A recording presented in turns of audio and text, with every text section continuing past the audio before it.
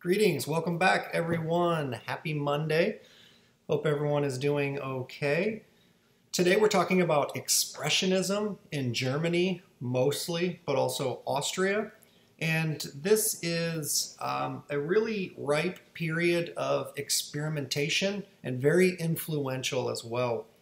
I decided to, again, post the questions in advance so that way you don't have to flip back and forth, so you can screenshot these or jot them down if you want to pause this.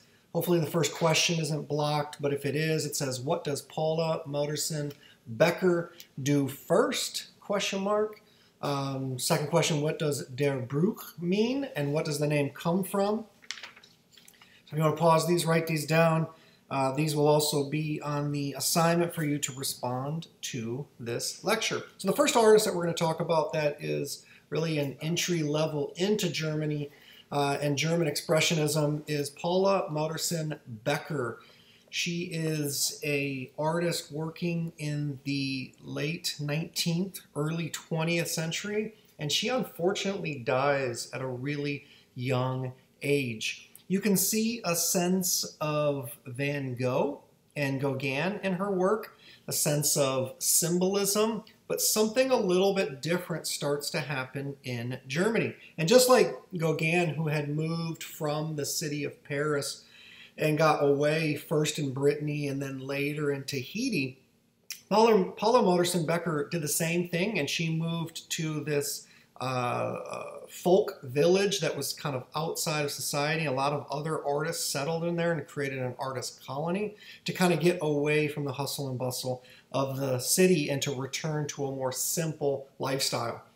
This is a really interesting painting, very, very beautiful. I think you can see some comparisons to Van Gogh, to Gauguin, like I mentioned, but also Gustav Klimt, who, again, we talked about last time, who was an artist that worked in first in Paris and then later in Germany, where his show was cut down early, but was very inspirational to a lot of other artists. And so here we see her work and a very interesting subject matter and a very German style of painting that becomes German Expressionism. But this is kind of proto-German German Expressionism. This is the first known female nude painted self-portrait. So think about that. Remember we talked about the difference between Mary Cassatt painting or drawing or doing a print of a female bather and how that might be different than Degas doing the female bather, or even a depiction by Manet like Olympia. Well, so this is not only a woman painting a woman, but it's painting herself. So one term that I like to use a lot is self-fashioning, right? So thinking about not only the person that's depicting someone, but the subject matter, the person who's sitting for a portrait and how they choose to stand or pose, right? When we know a photograph is about to be taken of us, we want to flatter ourselves, or we think we have a, you know, here's my best side, don't shoot this side, that sort of thing. So we talk about that as being self-fashioning, how the subject matter chooses to pose when a painting or a photograph is taken. Now, when you're doing a self-portrait, just like Van Gogh, think about how much control you would have over that. But also the vulnerability of herself, painting herself nude, so she's the subject matter, but she's also controlling. How does she paint herself? As sort of a powerful female icon. You know, she's nude, but she has the necklace on, so her breasts are exposed, but she's still highlighting her femininity, but also her power, and she's highlighting her stomach because she's pregnant. So this is the self-portrait on her 6th wedding anniversary. Paula Modersohn Becker is a very important artist, but an artist that unfortunately died very young. It'd be interesting to see what she would have been able to do if she had lived longer. She actually died giving birth, not long after giving birth to one of her children. We can see a unique German nationalism. All right, so part of German Expressionism is inspired by this new civic national pride. And Germany is relatively new.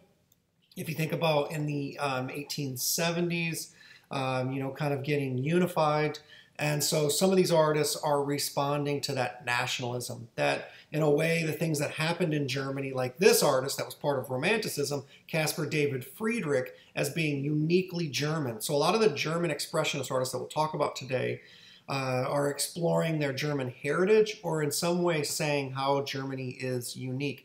And if you look at German Romanticism, like Caspar David Friedrich, who happens early in the 19th century, he's really looking at emotion, nature and emotion. And that's really a lot of what German Expressionism is as well. So she died 18 days after giving birth. This is her, a photograph of her with her child right before she passed away, her daughter. And, you know, we can see the resemblance here. I think this is just a really beautiful self-portrait, very lovingly painted. And she did a lot of self-portraits. Here she is again, holding these flowers. I think, you know, if you think about the symbolism as a flower representing femininity, but also in some ways sexuality, here we can see this beautiful self-portrait that Paula Modersohn-Becker did on the right. And now there is a film about her life, because I think she's a really important, influential artist that inspires a lot of what comes after her in Germany, but she's not necessarily a household name, which I think is unfortunate. I think more people should be aware of her life, her work, and her contribution. There's actually, in Bremen in Germany, there is a museum that's dedicated to just her work. So she was, you know, she was born in Dresden. A lot of these artists started in Dresden as well. She was born in Dresden, then went to that artist colony, which is near Bremen. I have a very good friend who lives in Bremen in Germany, and it's further north. And so if you ever wanted to see a lot of her works, there's the Bremen Museum in Germany that focuses on Paula Modersohn-Becker's work. Beautiful piece, really interesting, and very influential, sort of a foundational figure in terms of what happens in German Expressionism. Another figure who is very important, very innovative and influential is this artist, Ernst Ludwig Kirchner. And Kirchner is an early German expressionist, and he co-founded this art group called Die Brücke. And Die Brücke means the bridge, and it comes from a quote by Friedrich Nietzsche. And Nietzsche was famous for his idea of existentialism or nihilism. You know, kind of at the turn of the century, remember we talked about this, you know, either taking a positivism view or being kind of a negative view of fin de siècle. And Nietzsche was one who talked about, you know, he was very famous for his quote, "God is dead," which I think has been misaligned in a lot of different ways. But basically what he was saying is, and with existentialism is, if you don't have a particular religion, what controls your morality? So it's not necessarily an amorality or not having a religion. It's basically saying, you know, how can we create a system of rules, laws, if it's not this, you know, you think about different governments at the time, some could become corrupt, you had different revolutions. So who is the ultimate say on what morality is? The state, the religion, the church, and all of these can become corrupted. People can become corrupted. And then with the wars, World War I, World War II, in Germany and other places, there was a lot of skepticism, right?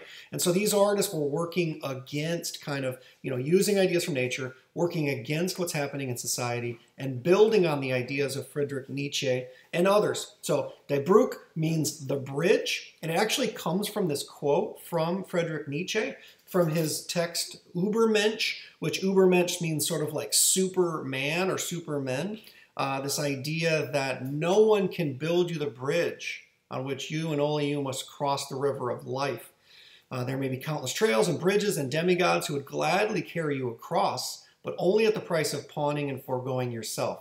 So an idea of new men or supermen, Friedrich Nietzsche was saying that you have to be heroic, you have to take things on yourself. And this inspired Kirchner and others. So this is a movement first that started in Dresden. Dresden is a city in Germany. And it then moves to Berlin. So Die Brücke is founded in Dresden, moves to Berlin, and one of the founding figures is this painter, Ernst Ludwig Kirchner. He was also trained as an architect, and it's interesting because a lot of these artists that we're going to talk about today, there's a great connection between art and architecture, specifically at the turn of the century in Germany, which later influences Bauhaus, which we'll talk about in a later chapter. He studied at the Dresden Academy. We could not have German Expressionism and German Expressionism become so popular worldwide, globally, influences a lot of modern art and contemporary art to this day. We wouldn't have it if it weren't for Kirchner and starting this group called The Bridge. So he is one of three main figures that we'll talk about today that's part of Die Bruch, and they become very foundational for later what is German Expressionism. Let's look at this painting a little bit. At the center of this painting, we see a very chaotic scene. In the back, we see a streetcar that's driving away from us. We see a huge, just mass of people, a huge crowd. And this kind of looks like, remember Munch's The Bridge, the scene, the scream. This is kind of like that as well. It's this sense that society is in a way here to harm us. These don't look like friendly faces. And remember the face in Toulouse-Lautrec's Moulin Rouge? Here we see it again in Kirchner's work as a way of saying like all of these figures are foreboding and scary. I think it's an interesting painting. And at its center, one of the models here is a figure that he'll return to quite a bit, one of his models here that we'll talk about in a bit.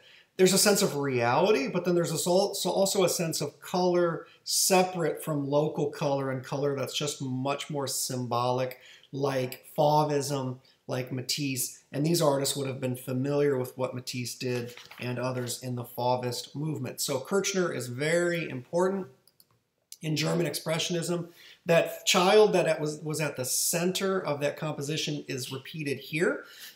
This is called Seated Girl, Franzi Fairmann.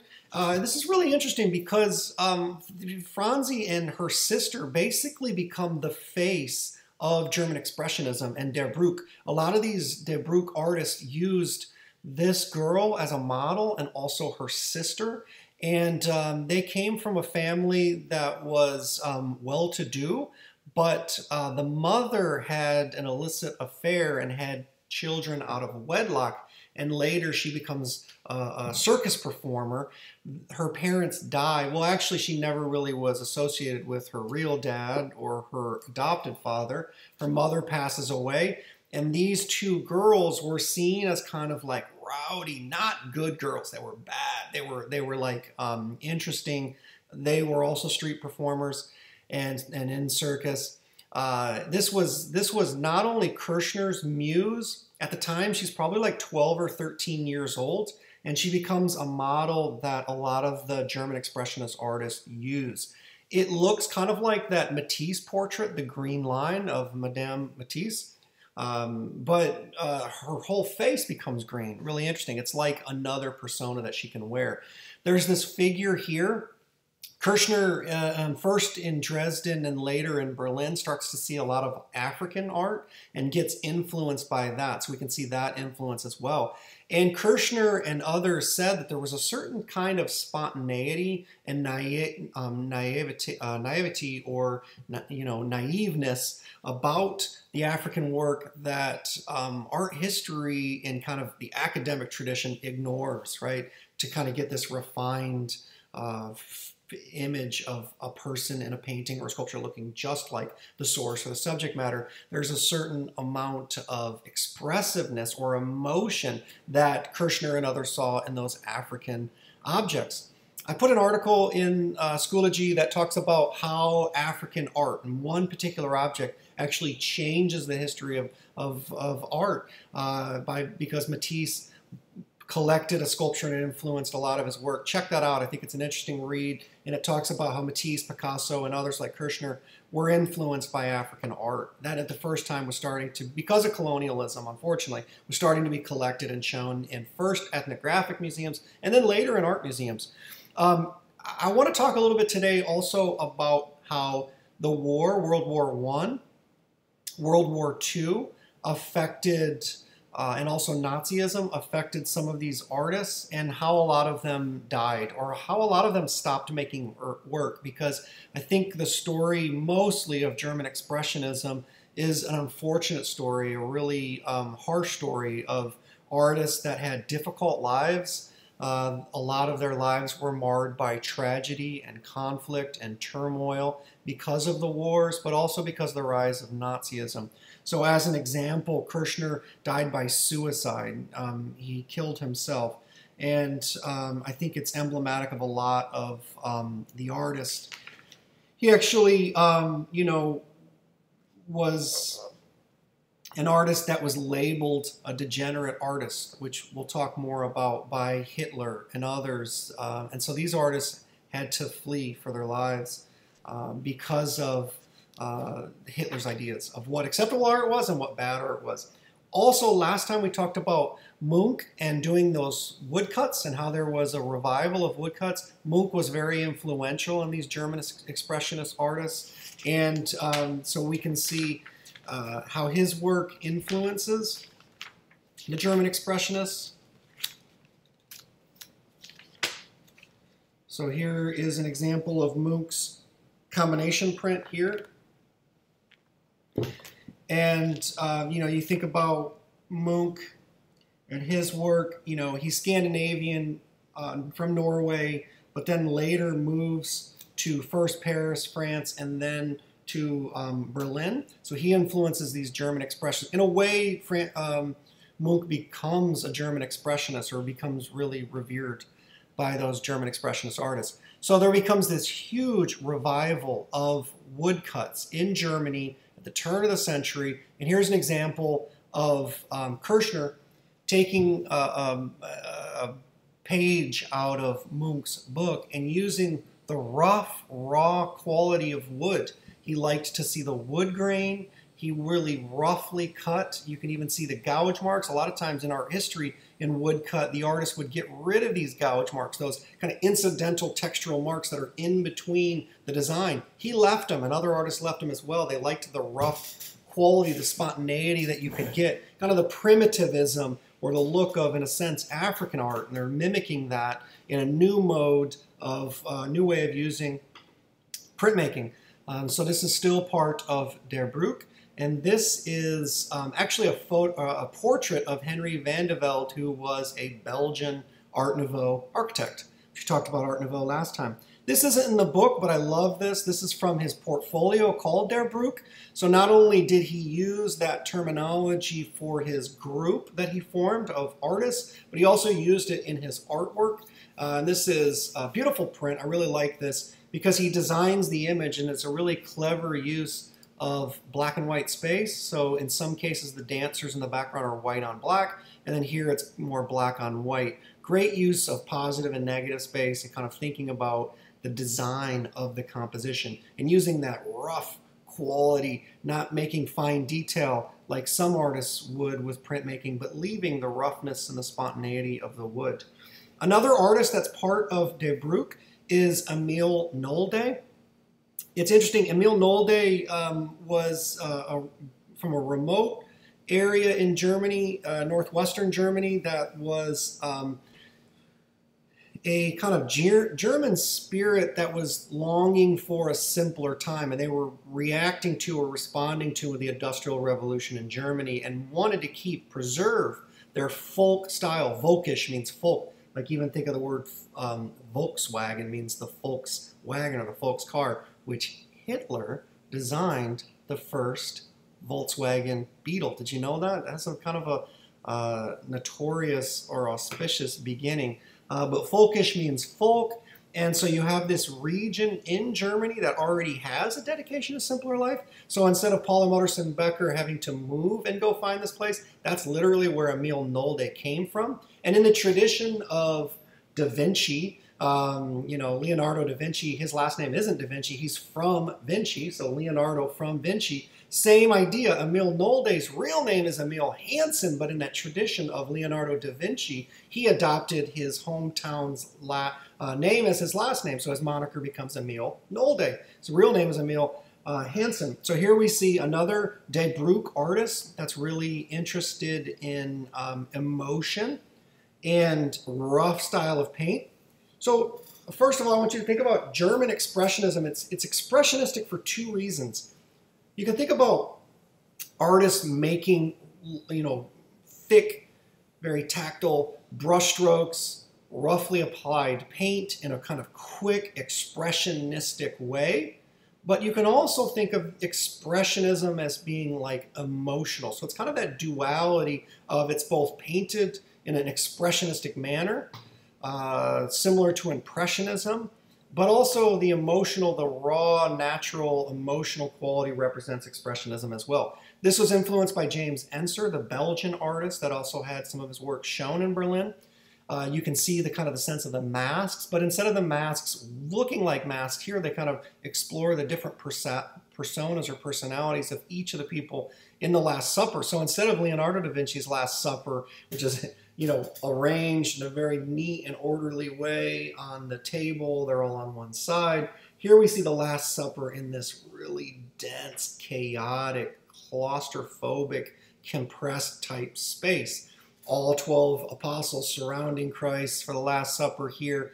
And Emile Nolde was an interesting figure. He did a lot of landscape, a lot of seascape, and a lot of religious portraits. And it's interesting because if you look at what woodcut could do, I really like in the German Expressionist paintings to kind of having that same quality. They feel like they're cut. They feel like they're carved. They look wooden, kind of similar to the woodcuts. Emile Nolde is one of the very few artists during this period that lives a very long life. He lived very long. Most of the artists died kind of tragically. He lived a much longer life and produced a lot of works. And a lot of the artists had to choose. They had to decide, are they going to fight with the Nazis, which in the case of Emile Nolde, unfortunately, he did. But later, he completely disavowed his Nazi roots. And so at making work in the 1940s and the 1950s, he said that he was really conscripted or forced to become a Nazi, which isn't entirely, kind of rewrote his biography in a sense. It's a fiction because he volunteered to fight for the German army on the side of Hitler and Nazis. So first in World War I and later in World War II, he becomes a Nazi. Later then disavowed that, but obviously after Nazis lose World War II, he didn't have much of a choice. So there's unfortunately this history of fascism that's equated with his work that Kirchner and others don't do, because Kirchner was definitely against Hitler and was labeled a degenerate artist. Hitler did not like Emile Nolde's work, but because he became a Nazi and a Nazi sympathizer, he was allowed to continue to live, but not necessarily make work that looked like this anymore, which is interesting. So the next artist that we're going to talk about is Erich Heckel.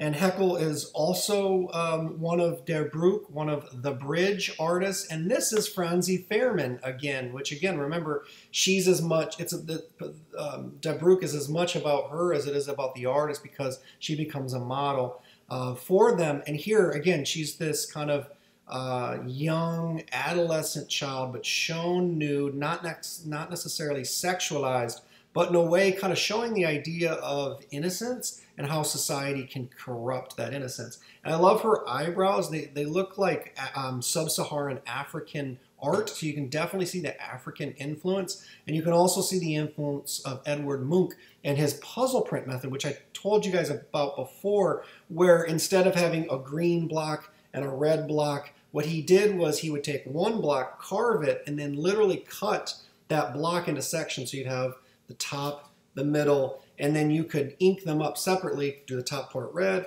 middle part green, and then put them back together like a puzzle, run it through the press, so you get multiple colors in one shot. And Heckel copied this method from Munch, which a lot of the artists did. And you can see a sort of innocence, but also expressiveness, an emotional quality in this. It's almost making her kind of look like Eve, from like Adam and Eve, which also has a great German connection as well. If you think about Emil Nolde copying artists like Albrecht Dürer, and Albrecht Dürer was really, interested in the idea of kind of the Old Testament of the Bible and the apocalyptic parts, and some of the German Expressionists picked up on that as well.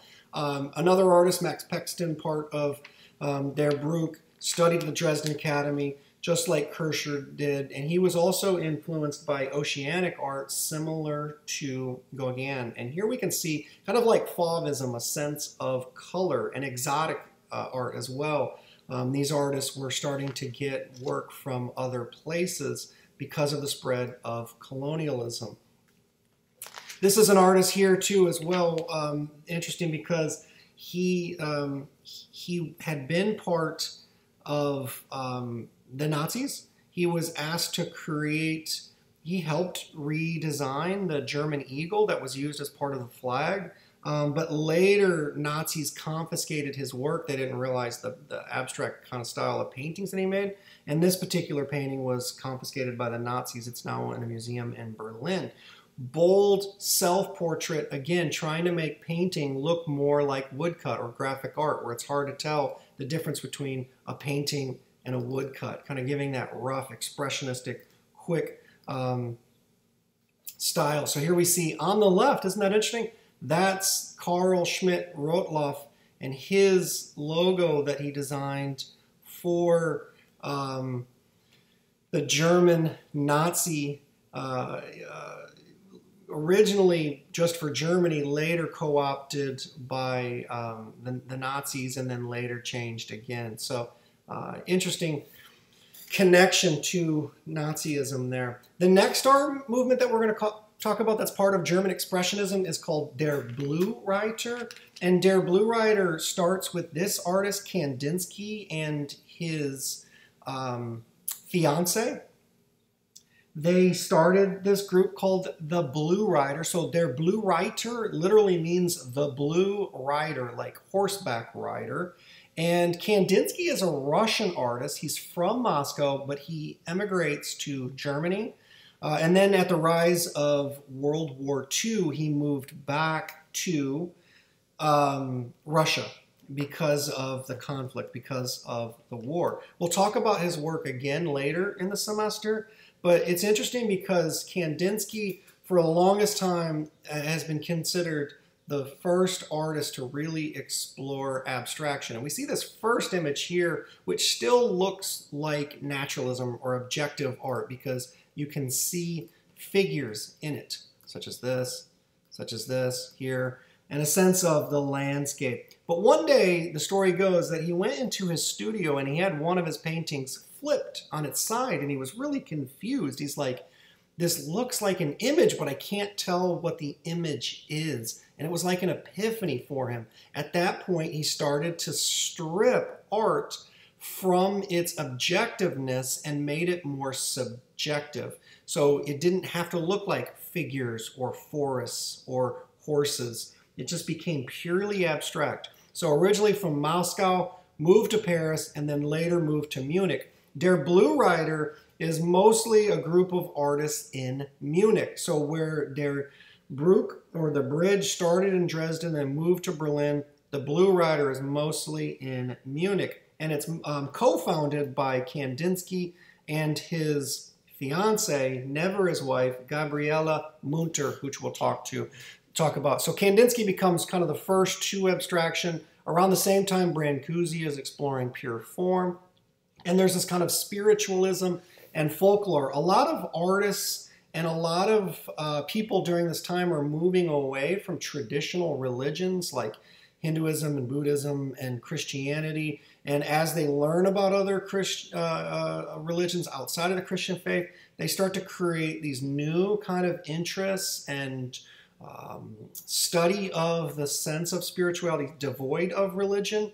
And one in particular is called theosophy. So Kandinsky was interested in spiritism and also theosophy, which is kind of like theories of religion separate from, kind of like taking some metaphysical aspects from Jewish tradition, combining elements of Buddhism, Hinduism, and mysticism.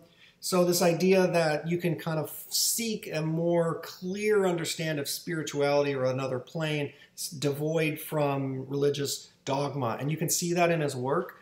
Also, it's interesting, his fiancée, Gabriele Munter, studied a type of painting called Hinterglasmalerei, which means painting behind glass. You could put them on lamps. So in other words, what you would do is you'd paint in kind of reverse. You'd paint the things first on the glass that were closest to the person looking at them, and then later the furthest away layers were painted last. And what it did is exaggerate the sense of space. And Munter's work was inspired by that process because she started that first and then she on glass and then later kind of translated it to canvas. And she taught Kandinsky that method as well. And so he mimicked that in his work. It was a way of kind of abstracting the form. But above all, his work is ultimately about music. He knew artists, he knew musicians like Schoenberg and others, and thinking about ways of picturing what music could look like or would look like. And it's interesting, some people theorize that Kandinsky perhaps had synesthesia, right? You know what synesthesia is? Maybe someone has synesthesia or you know someone that has it. It's where two of your senses are mixed, like the movie Fantasia by Disney, where someone might smell sounds, or they might have a hearing association with letters or colors associated with letters. And so he's kind of mixing different senses together. And a lot of his paintings are called improvisation or composition, just like music. And he's thinking about harmony and notes when he creates his compositions. Really beautiful work. We'll study Kandinsky again. This is his early work. We'll study his later work again in a later chapter. This is his fiancée. They were engaged. They were never married. Really interesting story about Gabriele Munter and Kandinsky, similar to how we think about the artist couple of Auguste Rodin and Camille Claudel, that they were an artist couple working together. Gabriele Munter was very influential in Kandinsky's work, and I don't think she gets enough credit. Kandinsky, to this day, very, very famous artist, but Gabriele Munter was very influential. So Kandinsky, from Russia originally, he was married to a Russian woman. He moved to Paris, then he moved to Munich. He met Gabriele Munter, and he promised her, I can't divorce my wife now because I'm living in Germany. She's living in Russia, but eventually I'm going to divorce her and I will marry you. Well, at the onset of World War I, he had to move back to Russia. He did divorce his wife, but he remarried another Russian woman. This made Gabriele Munter understandably very, very upset. And even though she still loved him, she never forgave him for that, but she kept all of his works. And it's the reason why a lot of Kandinsky works still exist to this day, because Gabriele Munter hid them from the Nazis. He was labeled a degenerate artist in World War II. She saved his work. She hid him in her basement, was able to protect them first from the Germans, later the Russians, who wanted to find those works and said, Kandinsky is an important Russian artist. We want these works to come back to Russia. They probably would have been destroyed by Germans. They might have been destroyed by Russians. They exist today. And a lot of them you can go see in Munich in Lenbach House, where this particular print is by Gabriele Munter, because she saved them. I think most people would have been so pissed at them, she probably would have destroyed them or said, hey, Nazis, come get them. Hitler, you think they're degenerate, go ahead and ruin them because I want to kill this guy. He said he was going to marry me and he didn't. Married someone else, but she still protected his works and others, hers as well. So the Nazis wanted to confiscate this, to destroy the works or to sell them. They were selling works by Van Gogh, Gauguin, some of the artists they labeled degenerates, like Kirchner and Kandinsky. They would steal them, sell them, and buy things like tanks with them, or destroy them. They burned and destroyed a lot of works. So she was first a student of Kandinsky. She studied at the school that Kandinsky and others had created called Phalanx Academy, Phalanx, which is like a military lineup. It's a grouping of people. And so she studied first with Kandinsky, and then later was his partner. And she was very, very influential in his work. And you can see the sense of Munch woodcut, that puzzle cut method. And one of the cool things about woodcut is you can change the colors. This is something that later influences an artist like Andy Warhol and his portrait of Marilyn Monroe, where you can change the colors. And here we see Munch with that puzzle cut method. You can see this was one block. And normally, instead of inking it all up one color like black, and then having to carve another block to be blue or red, you can see exactly how he did this. He cut these figures out. So these figures would have been separate. Here, this woman is part of the blue. Here, the man is part of the black. And he used this puzzle cut, like with a jeweler's saw, to cut the block apart so he could ink the blue part up separate from the black part, put them back together like a puzzle on the press, run it through. And it was really inspirational, influential. This is an example of Gabriele Munter's painting, and it's a portrait of two other artists that are associated with their Blue Rider, but it shows her style of Hinterglasmalerei, which means painting behind glass. She translated that to doing it on, in this case, cardboard or canvas or wood to get a kind of a new style of painting. Even though it's kind of abstracted, it's still objective, and it's still, you can tell it's the two people with the background, has an influence of, say, Luncheon on the Grass by Manet, a sense of Van Gogh. She thought Van Gogh was one of the best artists because he was an artist that used color imaginatively but still objectively, which you can see green grass, blue sky. It makes sense, and it wasn't completely stripping it of its meaning. So Gabriele Munter, very important artist, doesn't get as much credit as she should deserve with being very, very influential. Another of the Der Blue Rider artists, and a lot of times becomes synonymous with the Blue Rider, is Franz Marc. If you think about it, Blue Rider means like blue horseback rider, and what does Franz Marc use as his subject matter? Blue horses. Also working in Munich, Franz Marc tragically had a really, really short life. He didn't live very long. He actually died in World War I, so didn't get a chance to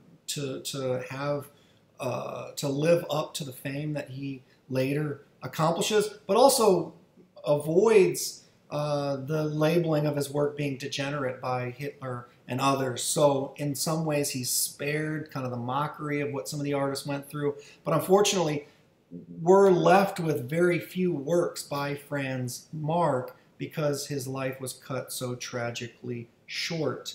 Let's see, he was 36 when he died.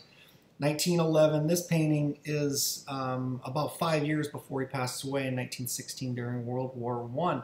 Der Blue Rider, you can see a sense of spiritualism, folkism, German nationalism, proud to be German. The horses kind of make sense once you know there's horses there, but if you don't know there's horses there, this becomes abstract, similar to Kandinsky. And why blue horses? That doesn't even make sense, but it's sort of like symbolism, like Kirchner and Der Broek, where it's like the color can do something different than what you would expect it to do. And there's a certain kind of innocence about these horses. It kind of reminds me of Romanticism when we saw the work of George Stubbs, where the horses become proxies for humans. And I see that as well in Franz Marc's work. If you're thinking about, wouldn't it be nice if we could escape the reality of civilization? Well, what better a metaphor than a horse, right? The sense of freedom and not being able to be, tamed. They're not being ridden. They're just out there in the wild doing their thing.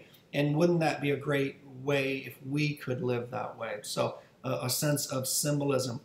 Majority of his work were blue horses. He was really good friends with this other artist, August Macke, and Macke also had symbolic uses of color, rough expressionistic uses of colors, and he did a lot of, in the book they show a different example, a zoological garden, but he's much more famous for his window scenes of women shopping in windows, and you see these fancy hats that she's looking at. This almost becomes this kind of fractal cubist portrait here But August Mack and Franz Marc were both part of Der Blue-Reiter and used colorful in a really bold, expressionistic way. Again, another example of an artist died young, 1914, as a soldier in World War I. What would have happened? What would have their work looked like after the rise of Picasso? What would their work changed and looked like considering what Cubism did, or later Surrealism, Dadaism? These are, in Germany, art movements that the young artists, when they become old artists, start to be influenced by artists like Salvador Dali. What would have happened? It's just such a tragedy to think that a young artist like this that had a brilliant career ahead of him, similar to Franz Marc, there's just a finite period of time that they existed on this earth. In only a short period, they were able to create beautiful masterpieces. What else could they have done? It's just really, really unfortunate. One last artist to talk about that is part of Der Blue-Reiter is the artist Paul Klee. Paul Klee is actually a Swiss artist who moves to Munich. He's later associated with Bauhaus. We'll talk about Bauhaus as being this really important German school right around the time after World War I. During World War II, it gets shut down by Nazis, by Hitler. But he starts as part of this loose affiliation artist, friends with Kandinsky and Gabriele Munter. And his work was inspired by medieval art as well, which we see in some of the German Expressionists, and also artists like Seurat and Van Gogh. And this is him going to North Africa. He went to Tunisia with his friend, the artist August Macke. He was friends with August Macke and Franz Marc. And he did this little study, this landscape, while he was there. A lot of his work would be graphic looking. He wanted them to look like prints, so instead of watercolor having to look super representational and naturalistic, here it looks a little bit more like just a graphic print. And this is of a mosque in Hammamet, which is a city in North Africa in Tunisia. So this was based on his travels there and thinking about how that place was so colorful and inspirational. Paul Klee is such an interesting and innovative artist, one of the most varied and influential. He had a wide, huge body of work, representational, realistic, cubist, childlike drawings, really interesting graphic works, abstract works, all over the place, but, you know, created a large body of work over the course of his career. Very fertile career as well. So, and we'll talk about his association with Bauhaus as well. The next group that we'll talk about, this is an independent artist. So this is an artist that isn't part of Der Bruch or Der Blue-Reiter. It is the artist Ernst Barlach.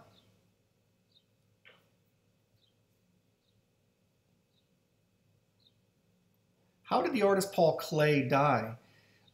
He died of sort of natural causes in 1940, but a lot of times these artists who died of natural causes probably were hastened by the fact that it was difficult for them to make work. Paul Klee had to flee. He left Berlin, went back to Switzerland, lived in London during the war.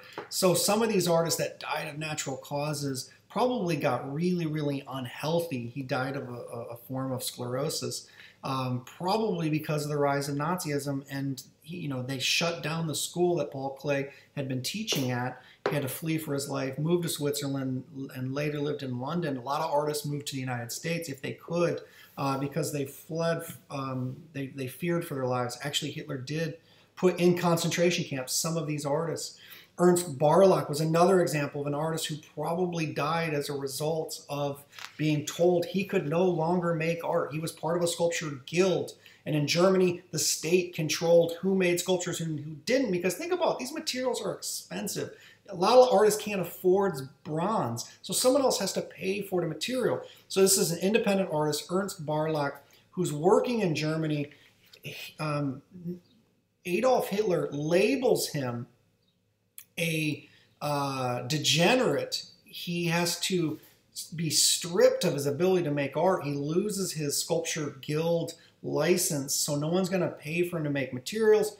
He does some prints, but basically, he has a heart attack, dies of a heart attack at a fairly young age because 1938, he didn't like what was happening in his country and he couldn't make art anymore. It's like, what was his tool for survival? But his work is beautiful. It's really interesting. A lot of his work was about Germany and Germany's role in World War I. He was socially very conscious. He was thinking about what happens to the soldiers when they return after World War I. World War II, why are all these people dying? What are they dying for? He was also a poet. He was also a director of plays, wrote plays, a printmaker, a sculptor, and his work is really, really beautiful. It's so different than anything at the time. It's both graceful and also stiff at the same time. It's like kind of the sense of movement and fluidity, but the way that the different kind of facets look very angular and planar, doing something different. And he was really inspired by medieval sculptures, and in particular, German medieval sculptures that were carved of wood. So even though he's working with bronze, it still kind of looks wooden and stiff and a character, almost like something from one of his plays. I love that quality of his work. But unfortunately, he's labeled a degenerate artist by the Nazis and later dies because, part of this idea, a big part of his identity was attached to making art. And if you can't make art, what do you do? The next group of artists that we're going to talk about are, the artists that we've talked to up to this point were German artists, and we talk about German Expressionism, but there was also an equal movement in Vienna, in Austria, basically of Austria Expressionism that's really, really similar to German Expressionism. And some of these artists also worked in Germany as well, or met some of the artists. This is one of the most famous artists of this period. That is an Austrian expressionist. It's Egon Schiele. Egon Schiele died really young in 1918 from the influenza. A lot of people talk about the pandemic and Spanish flu in the United States and globally as being really similar to the pandemic that we've been experiencing recently with COVID-19, that the amount of people that were infected from it, with people wearing masks, there's a lot of similarities. Schiele died during that influenza pandemic.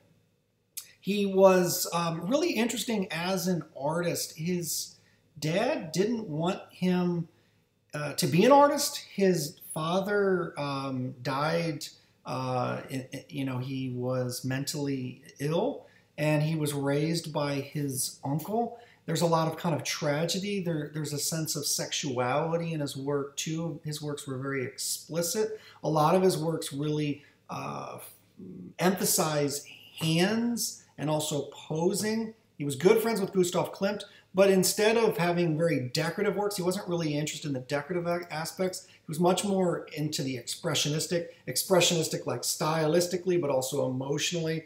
He died young, like I mentioned. He was also imprisoned for months for drawing young models. That was seen as being like pornography.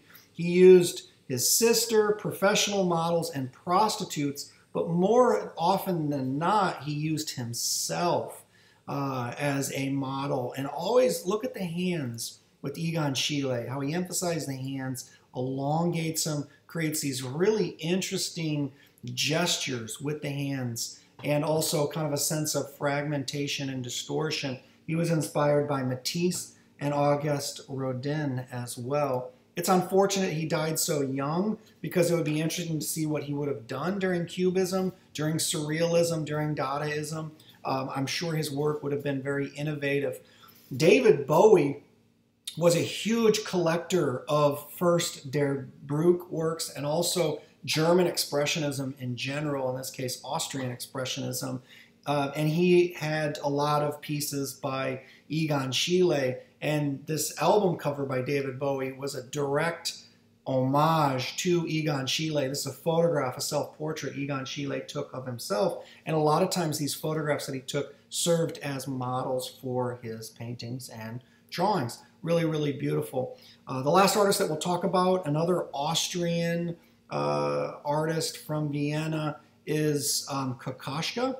So first, he lived in Vienna then he moved to Switzerland, then he moved to Germany. So you can see how these artists are really influenced by German Expressionism. They really, really get lumped in together. Oskar Kokoschka has a really unique, exaggerated, noodly kind of brushwork where the brush strokes themselves become another character, another element, and really bring the figures to life. So this is a portrait of Adolf Loos, which is interesting because Adolf Loos is also an architect.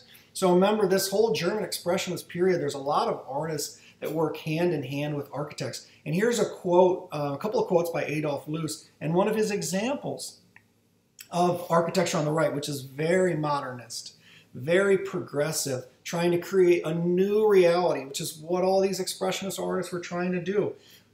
The past is in flames.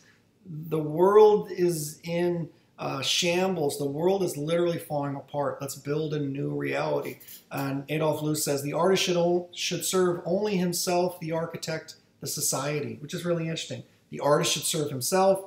The architect should serve society.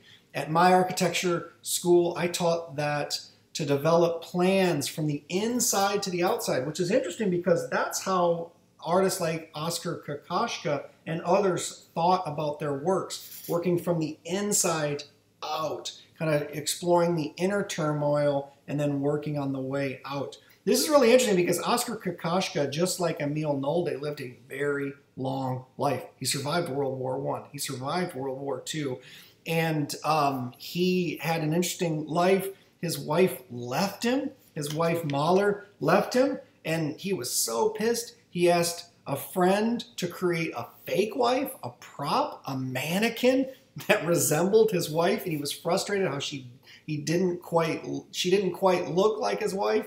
And this is really interesting because we were not really seeing something like this before, but it later influences artists during Surrealism, and we kind of see those same ideas of like dreams, of mannequins, of dolls used in artwork. And here it's kind of like a proxy. It's a metaphor for his wife, his failed marriage. And this woman in blue is literally a painting, not of his wife, but of that mannequin that someone had made. A doll maker fabricated a convincing substitute of his wife. Have you seen Lars, what's it called? Lars, man, I'm drawing a blank. I'm gonna have to Google it real quick. It's got Ryan Gosling in it. Lars and the Real Girl. Lars is played by Ryan Gosling. He has trouble dating. So basically he starts dating a doll, a full life-size mannequin. Kind of reminds me of this. Really, really interesting. He was also labeled a degenerate artist. He was injured in World War I. He had a difficult time. He stopped, after a while, he just started traveling. He stopped making art. So his work, even though he lived really, really long, is kind of trapped in time and kind of that German Expressionism, Austrian Expressionism model or mode or modality. Really, really interesting work. Becomes influential, not necessarily a household name, but I think it's unfortunate. I think he should be. And like I said, some of these artists, like Egon Schiele, what would have they done if they would have lived a longer life? So be sure to write up your response. Do that. Try to keep on this same timeline. Keep to the same schedule. Watch the lecture each day. Post your response by midnight and keep going so you don't get caught further behind. It would be difficult, I think, to watch a number of these in one day to keep up. Just as if we were meeting live in person, I want this class to still feel very dynamic and a discussion. I've enjoyed reading your responses. You guys have been doing a great job with your responses and engaging with the material. It's difficult for me. I'd love to have everyone here in the room talking about these things. So I still want this to feel interactive and dynamic and not static and me just talking to myself, which essentially I am doing. But let me know if you have any questions. Peace out. Enjoy your Monday.